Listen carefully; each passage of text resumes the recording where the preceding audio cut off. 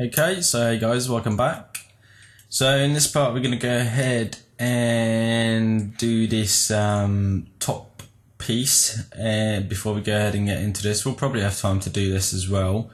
And also we'll just do a quick touch up on this piece, okay, because it looks like super flat. Before we go ahead and do that, I'm just going to go ahead and select everything and then go to edit, delete all by type, history, in case we have anything going on. Okay, so let's go ahead and select that piece and let's just unsmooth this, and I'm just going to make this a little bit tighter around here. So I'm just going to add loop around here, and we'll also go ahead and just select all these faces real quick and just do an extrude on it, so we'll have a harder edge, so when light hits it, it will look a little bit nicer and not so flat. So let's just extrude that and then give it an offset of like 0.01 probably, or 0.05. That's too much. 0.03. What? 0.01. Right, I'm freaking out. 0.05 should do. Right, we'll just leave that as 0.05. So let's go ahead and smooth that now, so you see that it will have this nice round edge. Okay, and let's just go ahead and do the same thing with this, or we can duplicate it around, but it will probably take us a little bit longer. So let's just do an edge here and then select all these faces quick. Okay, and give it an extrude, and then again give it a 0.05 extrude offset. Okay, and let's go ahead and smooth that as well. Okay, so that will look a little bit nicer. Right, so let's go ahead and do this top part. So just going to go into my front view, and we're going to actually let's go ahead and do it in the side view. So let's just drag out a cylinder and get some height.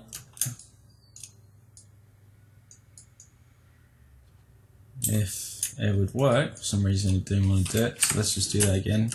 Sorry about that. Let's just drag it out, give it some height. Okay, cool. Let's go into our front view and just snap this into the middle.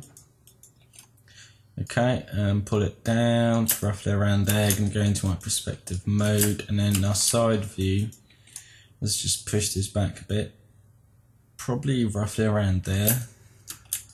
So look here. Okay, so you got quite a lot of space here, so I'm just going to push this back a tiny bit more. Push it down.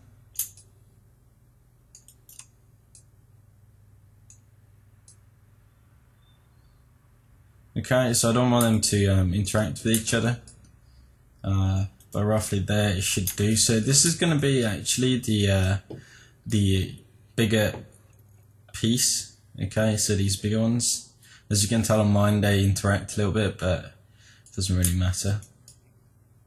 Okay, so let's go ahead and duplicate this one and make a smaller one and then scale it outwards.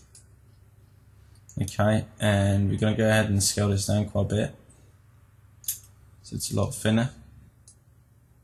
And before we go ahead and do that, it might be an idea to add in the loops. I mean, these don't necessarily have to be smoothed, to be honest, but we will anyway. So what I'm going to do with this one is I'm actually going to push this back to there and then scale this down a bit. Okay, roughly there. And I'll probably also move this up like so, so it doesn't interact with that piece over there. Okay, and then we'll push this one up. It might be an idea to actually just duplicate this again. Okay, so this is our main bar. Now I'll just put my reference on the other side, and let's go ahead and add in the loops for this before we go ahead and do anything else. So I'm just going to go into the side view, go to face and select all of these and extrude this. An offset 0.05 should do. or why not 1 actually. Okay, and then we're going to use the insert edge loop tool and give it like 6, so it will split this up a bit nicer. Okay,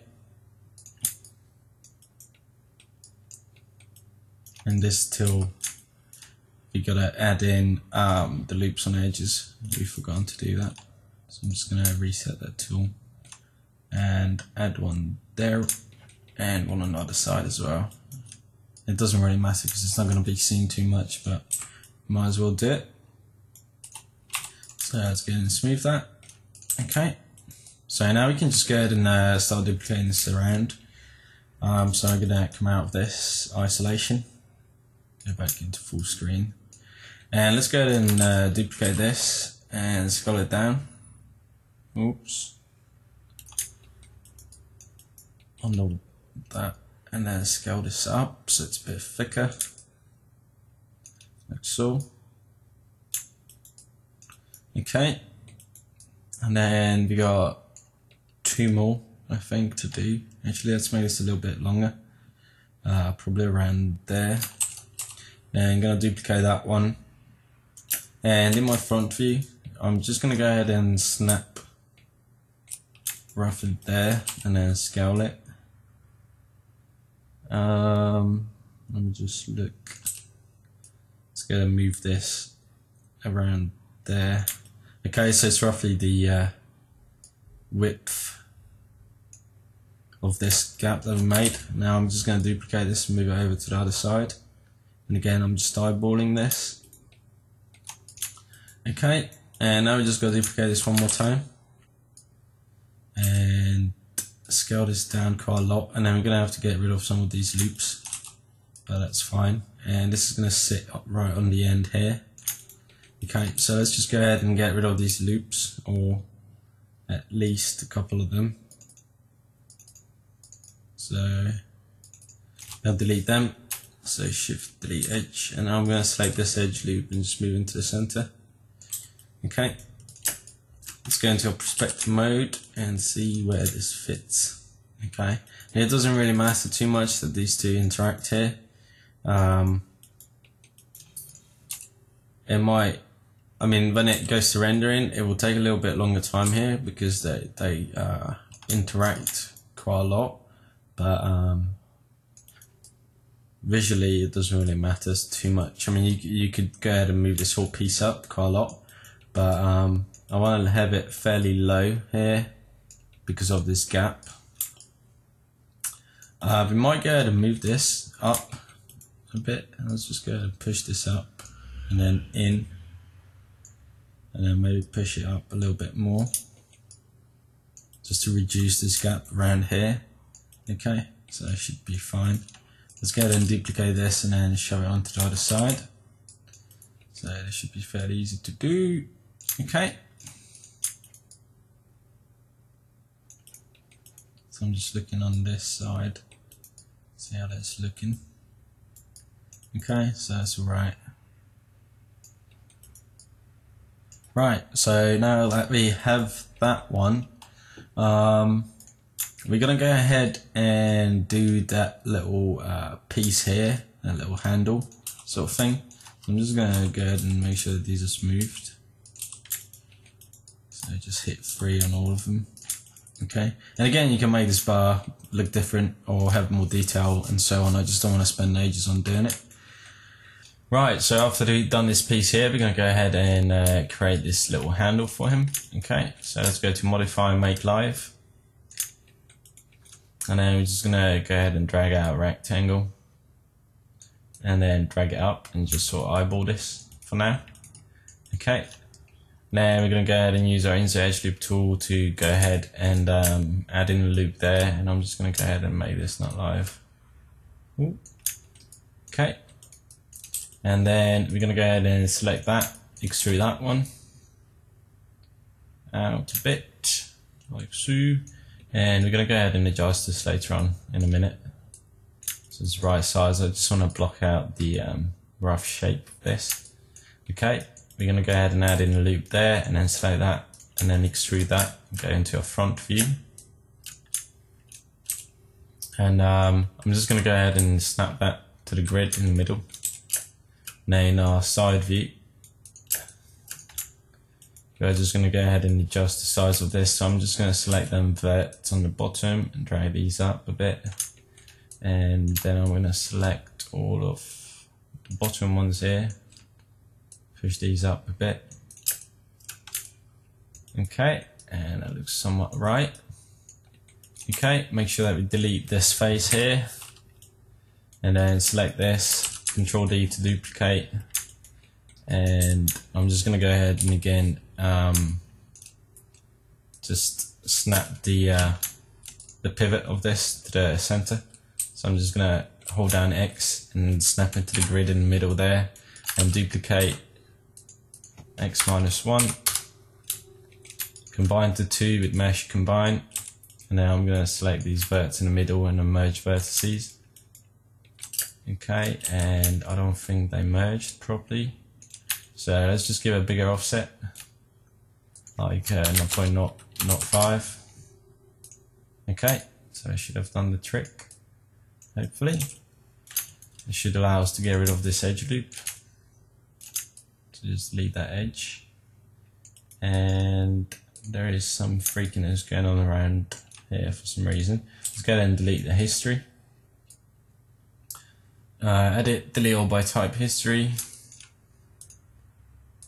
Okay, and there's an extra duplicate, and that's why I was freaking out. Okay, cool. So let's go ahead and add in the, make sure that we do modify center pivot on this. And then we just got to go ahead and add in all the loops for this so it will smooth. So insert edge loop. One there, one down here. Okay, so the usual insert edge loop business. And again, we're going to have to add in some extra loops for this to split up the long faces so it will smooth nicer. Okay, so just checking if that goes all the way around.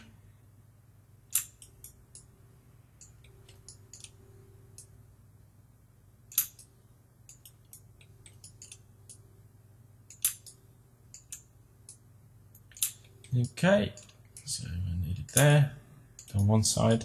We could have probably just done one side and then duplicate it over, merge vertices, might have been a little bit faster. But again, it depends on your personal preference. And for some pieces, it's not always faster to go ahead and duplicate it. I mean, add in all the loops and then duplicate it over. Sometimes it might be easier to just go ahead and duplicate it over, merge it, and then add in the loops. Okay. Right, so I think we added in everything. Let's go ahead and add in the loops to split this up, and then we should be all good to go. So multiple edge loops, we'll probably need like 3 down here and there. We'll probably add 4 on the top. Okay, and let's just go ahead and add 1 here and add 1 there, and probably add 1 there as well, just to make sure that this is all nice. Okay, let's go ahead and smooth this, see if we missed anything. And we missed 1 there, 100%.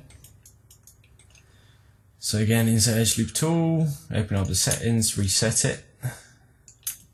Okay, that should be all good to go now. So let's just go ahead and smooth it now. Okay, and that looks pretty good. So again, I'm just going to check them bottom 2 corners, and that looks okay. It looks a bit soft. Let's just have a look, see if we missed anything, and that's because of this loop here. It's a bit far away, so let's just shove that a bit closer. Okay, that should be okay. So cool. Let's go ahead and push this in a bit more, and we might not be able to do that easily if we just change that to local. As you can see, our move doesn't change, so we're just gonna go ahead and that's because we've done the center pivot, and we're just gonna push this up a little bit. Okay, so it should be fine now. And I think we're going to go ahead and push this down just a tad. So I'm going to push it down and then out this way, and that should be all good. Okay, so we've done the handle as well, and now the only thing left for us is to do these sort of pipes or suspension sort of system in here, and then I think we're pretty much done. So hopefully that shouldn't take us too long. So I'll see you guys in the next part where we should be able to finish off Wally completely. Okay, so I'll see you guys then.